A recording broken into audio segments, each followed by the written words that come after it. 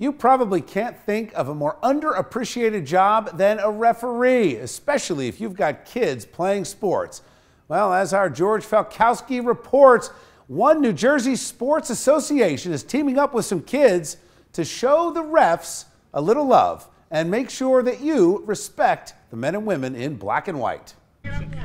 If you think about it, sports officials might as well trade in their zebra stripes for a bullseye. But thanks to a campaign across high school sports in New Jersey, that might just change.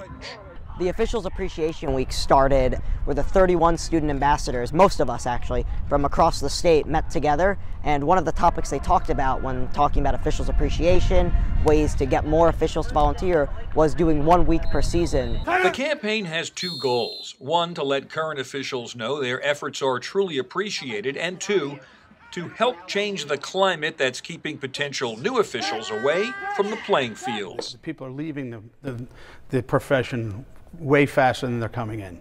And I think maybe it's not just appreciation, it's awareness. Be aware that the official's there to give an unbiased evaluation of the game.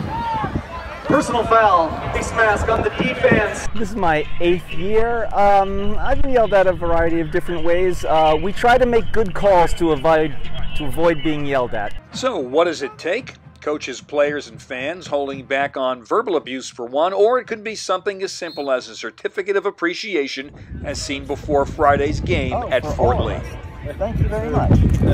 Everybody seems to think Officials Appreciation Week is a great idea, and it is. But how much greater would it be if officials could be appreciated every week, every season, every year? Hopefully something like Referee Appreciation Week will draw some more younger talent to our pool, because it is a lot of fun being out here on a Friday night. What better place is there to be than refereeing and watching a good high school football game?